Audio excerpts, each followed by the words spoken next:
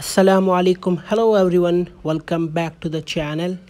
Today's video I'm going to show you how to fix error performing request unknown error settings interrogation failed on iPhone in iOS 15.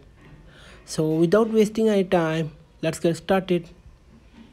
So guys, to resolve this error on your iPhone, open the settings menu on your iOS device. Now swipe down to see phone and tap on it. Tap on call forwarding under the phone option. Here, make sure that the call forwarding button is in the off position. If it's on, then turn it off. That's it. Like and share this video with your friends. Subscribe to our YouTube channel. Thanks for watching the video.